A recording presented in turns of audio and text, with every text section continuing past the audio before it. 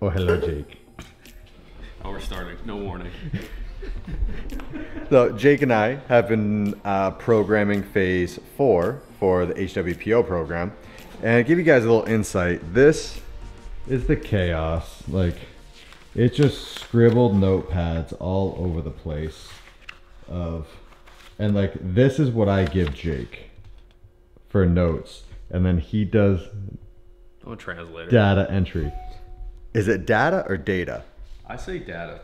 Yeah, I say data. If you say, unless I'm wearing glasses, then I say data. Yeah. If you want to sound more intelligent, if you want to switch from pointing to your head of like, it's data to it's data. And then Sammy's just working, crushing it. He's been in that seat since 7 in the morning. Yeah. 6 in the morning. You got up at 7. The Sam and I are up at 5:40. That's true. Tyler and I get our pump on from 6 until 7:30, and then Tyler goes to work. I'm young, I need my sleep. And then Jake just hangs out, sleeping. No, not hanging out, I'm up at 7.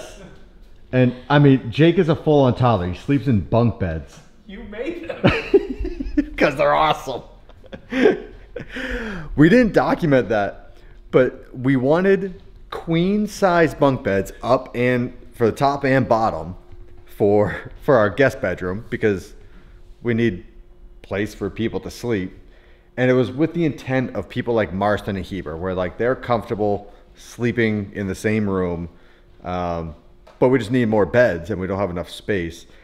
Sammy got a quote. The cheapest twin queen bunk beds was like $2,500, and I was like, no way.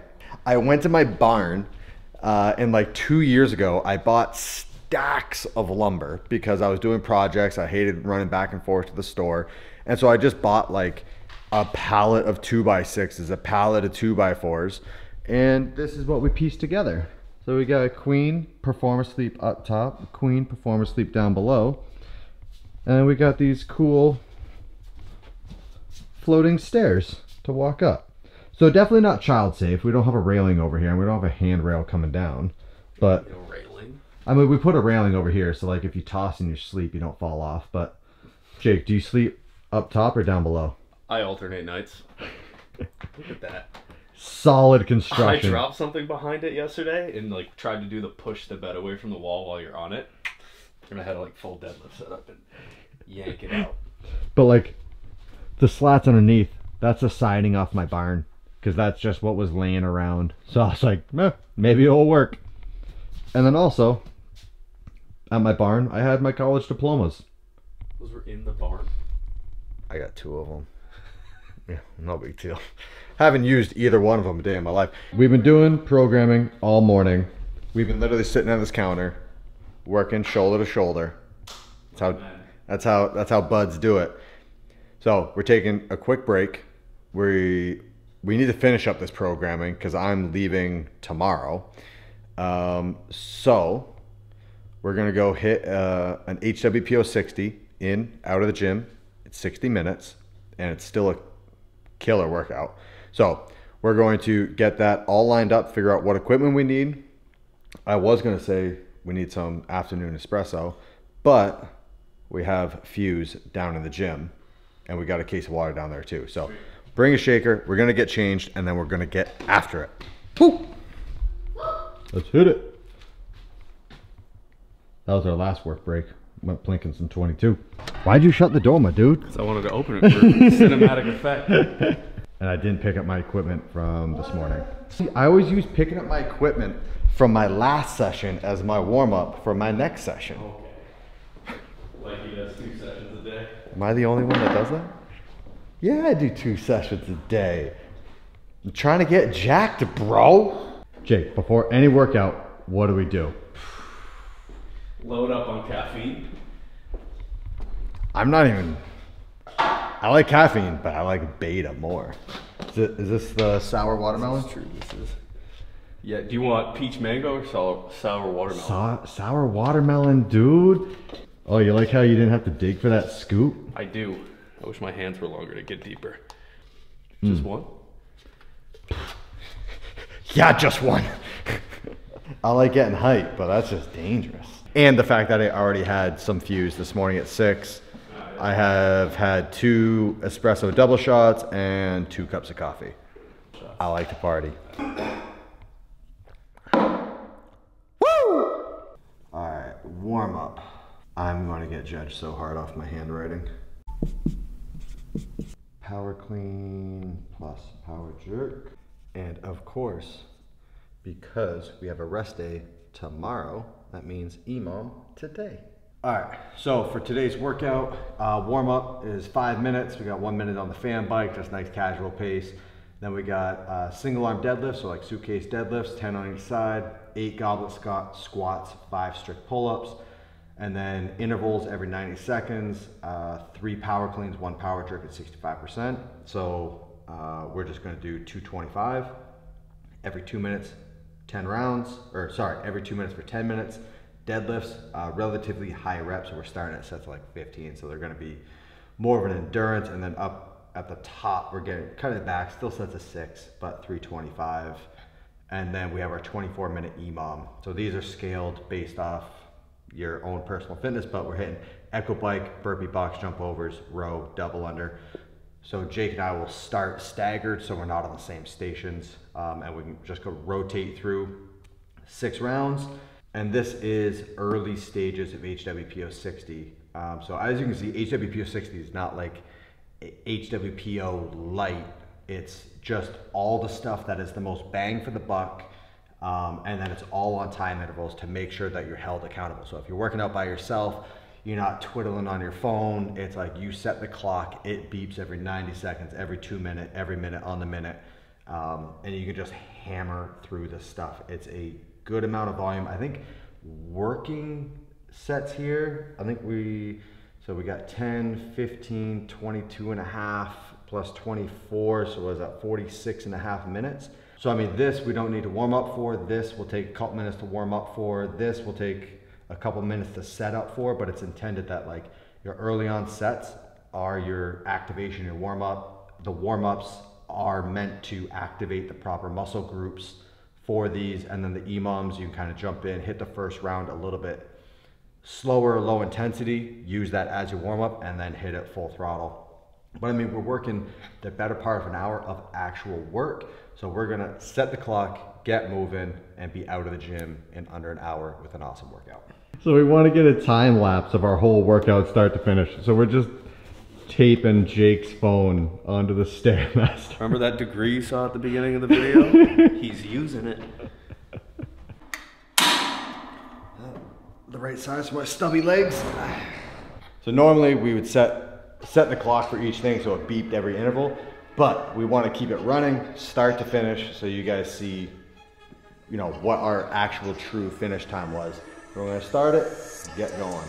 10 seconds.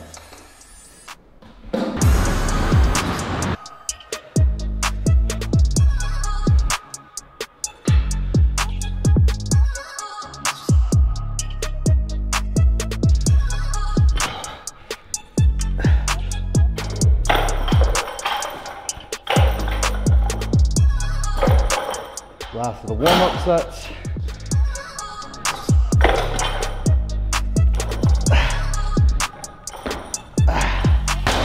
All right, warm-ups are done. Jake's getting ready to go. So these power clean and power jerks are 3 power cleans, no touch and go, into 1 power jerk. We're using 225, but because there's 2 of us, we only want to set up 1 bar. So Jake's gonna do all 3 power cleans and a power jerk, and then I'm just gonna jump in right after and we'll go waterfall style. But every 90 seconds for 5 rounds. Here we go.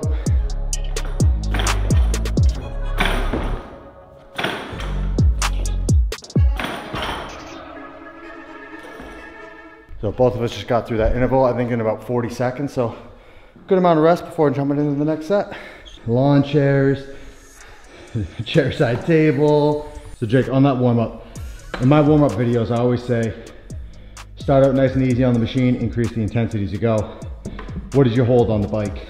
I went 70, 75, and then the last time we were on the bike only for 30 seconds, so I did 80. What type of psycho looks at RPM? I always look at wattage. First round I was high 300s, second round I was right at 450 watts. And the last round I kicked it up over 500 because we only had 30 seconds left. What's normal for tracking output on bike? Is it RPM or wattage?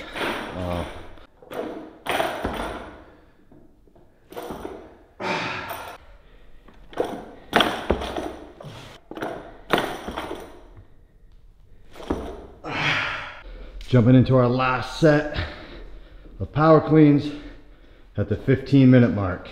Jake takes about 15 seconds. I take about 15 seconds. Then on to the deadlifts.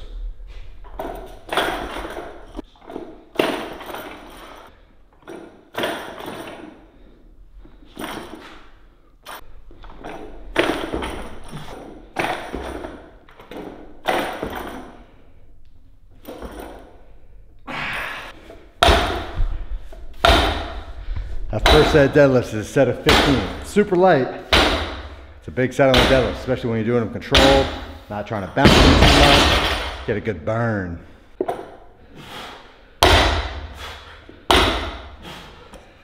All right, Jake's got 2 sets, the final weight, but I am sweating. So we get some hydro. Let's go peach mango, you know? Who didn't put the scoop back on the hanger? Oh, Tyler. Bring someone into your life, you love them unconditionally, and then they don't put the scoop back on the hanger? Man. I almost just threw the scoop back in the bucket.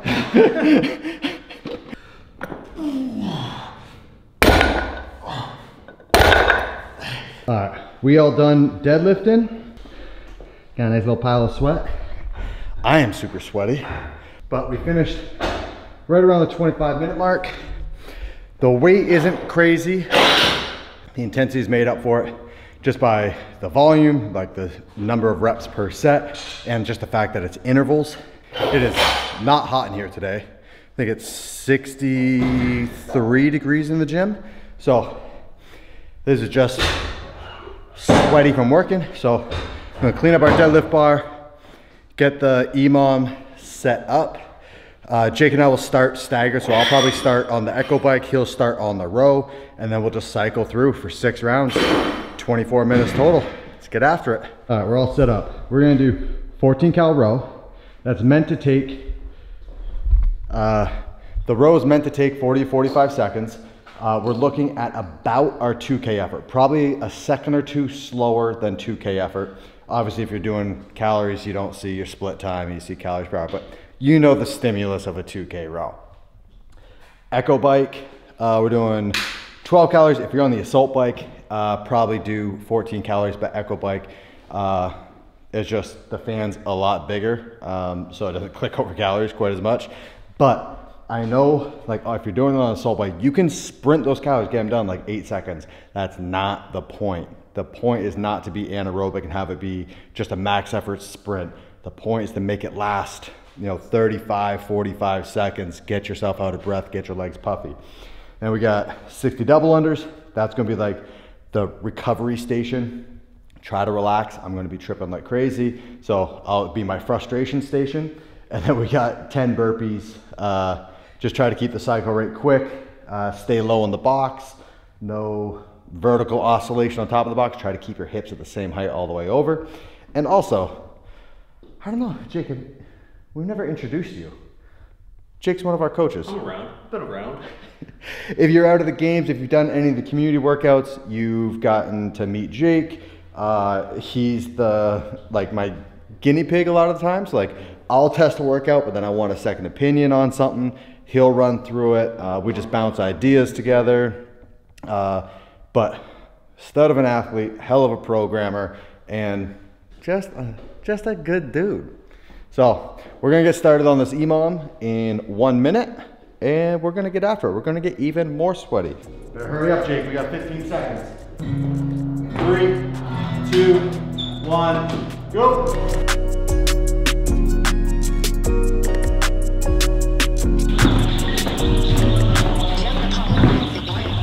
All right, Jake, we're halfway through. How you feeling? Good, man. What are you holding on the row? Holding like 1650. Sick.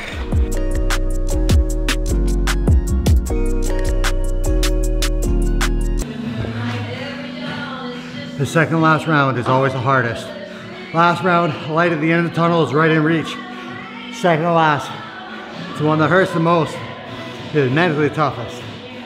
Make yourself proud. I've gone unbroken on my double under so far. Let's see if I can make it.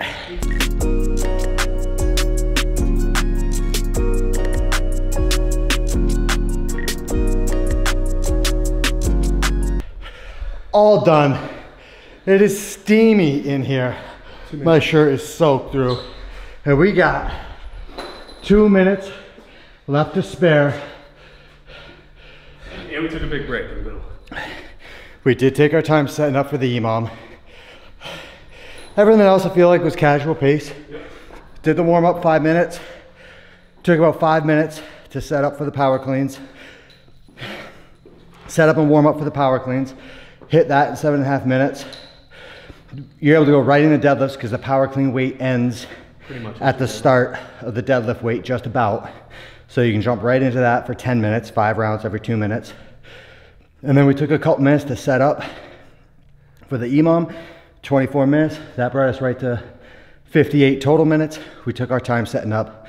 Jake had to run upstairs and grab his RPM jump rope. It's a special rope. Mine, I just run an RX Smart Gear. Sure, it's a couple years old at this point, but she works. She's got a fast cable, good bearings. Gold handles. Gold handles, yeah, they sent me that one. But how did the bike go for you?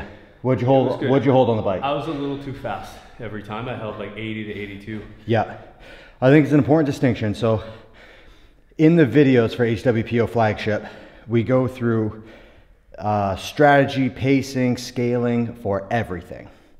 And so with these, it's intended, the bike is supposed to be at about your mile pace, your mile intensity. And it's supposed to last about 40 seconds. We did 12 calories on the Echo bike. I think it was too low for both of us. We should have done more. Because when I was holding over 500 watts, I was getting done in 30 seconds. Yeah. So should have added a couple more calories. But I just wanted to do it as prescribed to show you guys the flow of the workout. Burpee box jump overs. I kept the same speed, ended every round right at the 30-second mark. But those, like, the whole point of these EMOMs is a cardio movement, so a machine just gets you winded, out of breath, and then into a movement that requires efficiency, technique, speed, cadence, all that stuff. So it's just getting winded, practicing a movement, getting winded, practicing a movement. So the burpees, they're not intended to be hard. You're supposed to have a good amount of rest there. So 10 reps for each of us. I think we're both finishing right at the 30-minute mark, or 30-second mark. 27 to 30 seconds every time. But you know, by the end, you start feeling the fatigue in your chest. You start feeling the fatigue in your hips, the explosive with your quads, jumping up on top of the box. But you have to start thinking about controlling your breathing. Yeah. You're trying to keep your output the same. So you're trying to end every round the same. So that might mean as you move through the rounds, you need to ramp up your intensity. Then on the row was okay for me. I could have added on another calorie or two because I think I was ending a little bit fast. But I was holding, I never dipped below 1500. Like first pull, I was getting it up to 1500. Then I was touching between 1500, 1600. And I wasn't killing myself. I was intentionally slowing it down a tiny bit. It's not like I would have been rowing 2000, but I was slowing it down a tiny bit to make it last a little bit longer. So I would get a little bit more winded, a little bit more time under tension. So a little bit slower than my 2K pace, but same endpoint, same time domain every single round. And then getting winded on the rower, going to double unders, and just like getting fatigued, getting your heart rate up, and then going to a very, very high skill. Not that it's high skill, but it's very, very detail oriented. Yeah, as the program goes on, they get a little bit higher skill. But yeah, it's like just type of thing, like the difference on double unders, like if you're able to relax your shoulders, keep your hands in front of your hips, versus you're tensing up a little bit, you pull with your traps and your shoulders pull back 1 inch, now you're gonna be catching your toes. So that's what I mean by high skill. It's very detail oriented, but just keep it a nice steady cadence. We're not trying to rush, we're not trying to go super slow. trying to practice our regular cadence on the double unders, get our heart rate down, and just get through unbroken. And I managed to get through all of them unbroken, which I was pretty pleased with. Did you get them all unbroken? Yeah. Ooh. RPM. Boy, RX Smart Gear. Yeah, so that was our day of training. We're probably gonna go finish up some programming. I don't know, maybe we should go see if the track's dry, go rip some pit bikes real quick. We should do that and then program. Yeah, all right, we'll go rip pit bikes. Might be so slick. The stock tires on the pit bike are trash. Ice skates. They're so bad. If the soil is the slightest bit wet, you just slip out. Tyler pulled his groin a couple weeks ago because he slid out and he tried to put his inside foot down and just. But Michelin reached out and Michelin sent 6 new tires. So hopefully they're a little bit knobby or a little bit better in the mud. Now we just got to find. We're also really heavy for those bikes. No, them we're not too heavy. They don't have a lot of tread for us. Someone sent me the other day that you can buy the snowmobile track. For a pit bike? For pit bikes. Yeah. Snow's a lot here. Yeah. And I have a track. It's about to start snowing like in the next month or 2. Yeah. That would be sick. Yeah. So I need to find, I know they make them for dirt bikes, and the kid in the picture on the website was on a CRF 110. So if you know someone, let me know. Oh, there you are, beautifuls. How's you doing? So 16 was my bike, but number 13 here, this is Slam Pig. This is the experimental one. This is the one that we did first, and it has the stiffest spring, so it rides nice. Jake, you need to put on a helmet, otherwise the internet gets mad. What is this? You should have gave me that bicycle helmet. No, that's Kip's helmet for when he rides. There's your helmet. Be safe. Gotta take the hair down. Look at the flip-flops. You're wearing flip-flops too? Hit it, boy.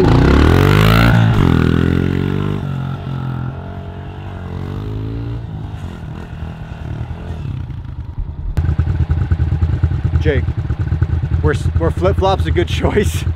Terrible choice. I haven't stepped in mud, but my feet are real muddy. Cover. You almost just pulled your groin. Alright, let's send it.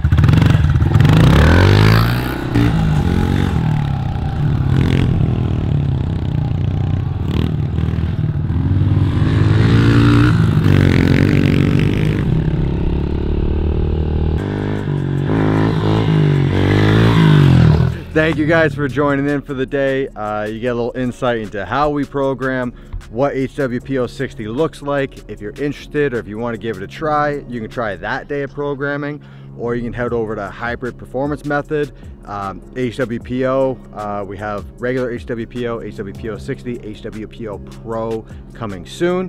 But thanks for coming along with the pit bikes, and we'll see you next time.